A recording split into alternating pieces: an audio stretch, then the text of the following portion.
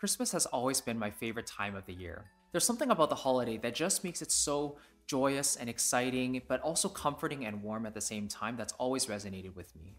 The idea of putting together a collection of songs that represent the holidays and just capture that same sort of magic that I felt growing up came to me last November, and ever since I couldn't stop thinking about it. Two of my favorite influences include Michael Bublé, who I strongly believe has one of the greatest, if not the greatest, Christmas record of all time, and I revisit it annually, and also Idina Menzel, who put out a holiday record, I think it was in 2018 or 2017, called Christmas A Season of Love. And that vibe that she captured in that record was something special and truly magical as well.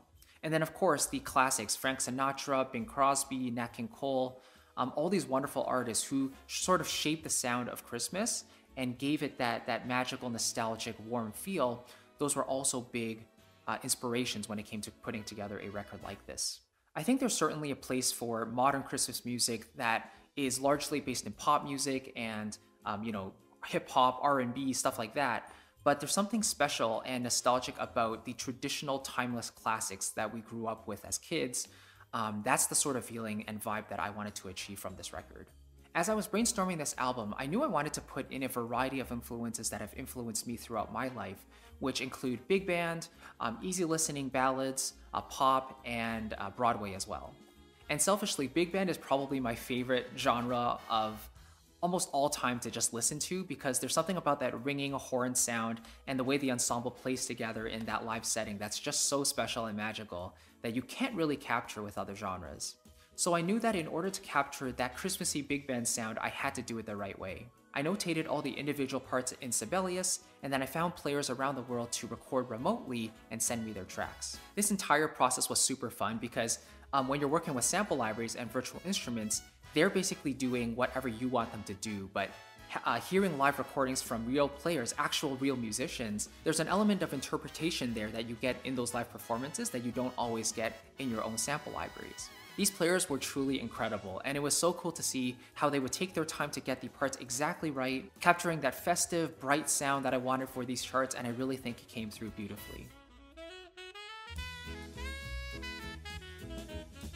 It was especially fun during the mixing phase when they sent me back all the recordings, and I brought them into Logic and tried to mix them so that they sounded like they were performing in the same studio for each of these three charts. For a few of the ballads, I decided to go with live drums and live guitar in those as well, just to create more of a human touch in that music, and the authenticity in the music performances really came through. The one Broadway tune in this album is actually a duet in which I collaborated with a wonderful artist named Nasim. She has an absolutely beautiful voice, and I think she really brought my song to life, which I'm very grateful for.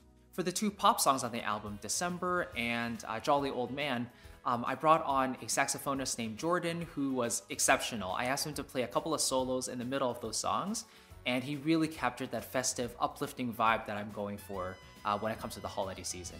Jazz improv is one thing among many that I have absolutely no clue about, so getting real musicians who actually know what they're doing was really important for me to make sure my piece actually sounds authentic, and Jordan did an amazing job, as well as, of course, the other musicians I brought on as well. In terms of the structure of the album, I wanted to do so in a way that maintains the interest of the listener throughout the record. So it starts off with a very up-tempo big band number, and then we have a slower ballad, very much inspired by Grown Up Christmas List, and Michael Bublé's is beginning to look a lot like Christmas interpretation. And then, there's sort of that alternation between faster and slower, some more up-tempo ballad sort of things in the middle with a duet, and then sort of the alternating fast, slow again. Just again, maintain the interest, keep the flow moving, and allow each song to have its own unique identity. As you listen to this, I really do hope that you enjoy the music. Again, it's been a labor of love and a passion for over a year now, and so if one or two of these songs make their way into your holiday playlist this year, it would mean the world to me, and I would love for you to let me know. Maybe just email me or message me on Facebook or something. It just means the world to know that my music is reaching people out there, and that it's impacting them. It means something to them, and they're enjoying it. That's the most I can ask for.